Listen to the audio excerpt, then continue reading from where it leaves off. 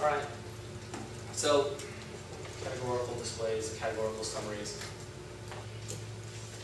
Kind of all I can really say about that one for now. All right. And then we get into quantitative summaries, quantitative data. Now, we spoke earlier about some of the things that we're interested in when looking at quantitative data. Some of the things we talked about with quantitative.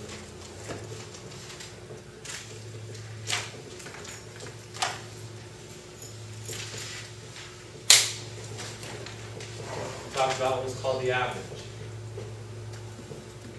We talked about the range. There's some other words we put up there. What else was there? What was it? Okay, so in that case, sort of patterns along those lines. Pretty good. Each of these sort of has an important role in quantitative summaries. And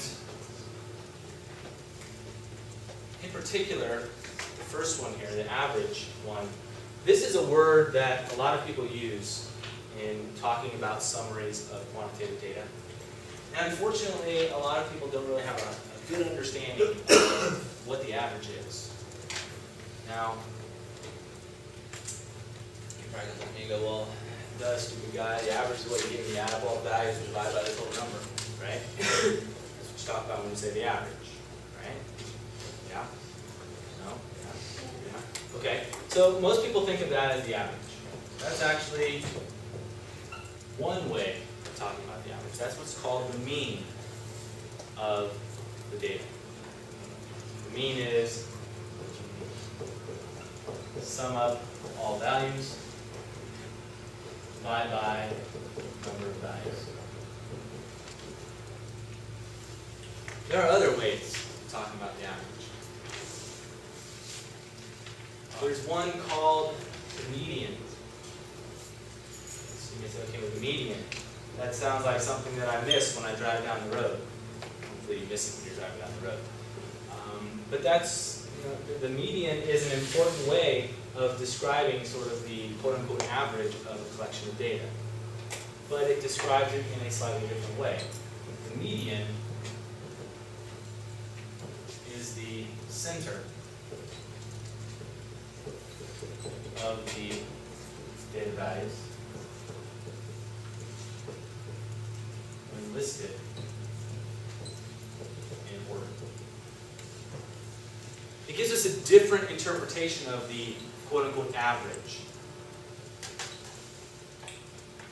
There are some other averages that we can talk about. These are two of the primary ones that we're going to deal with in this class. When we talk about quantitative data, we want to measure the mean, we want to measure the median, and collectively, instead of calling things the average, we're going to call them the centers of our data. So when we talk about the word center of our data, we're talking about either the mean or the median. We're talking about how do I describe sort of the middle part of my data. What is the center of my data? The next thing after range. Range is another term that is often used in statistics, and outside of statistics even. When we talk about the range, typically what we're referring to is what is the smallest value, what is the largest value, and what's the difference between them. Okay? That's actually measuring a specific aspect of our data.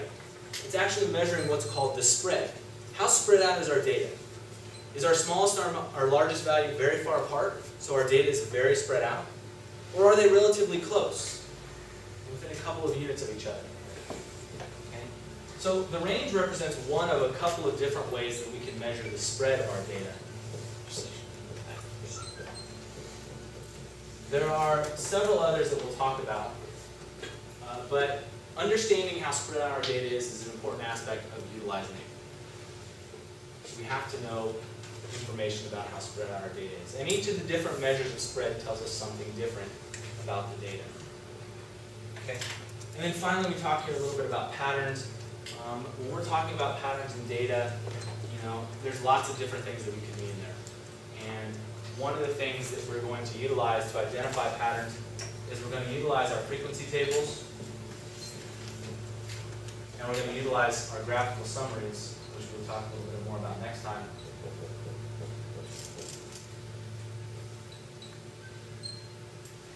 We'll look and see how can I display quantitative data with graphs. What do those graphs tell me about the data that I'm looking at? All right, that's all for today. Have a good one.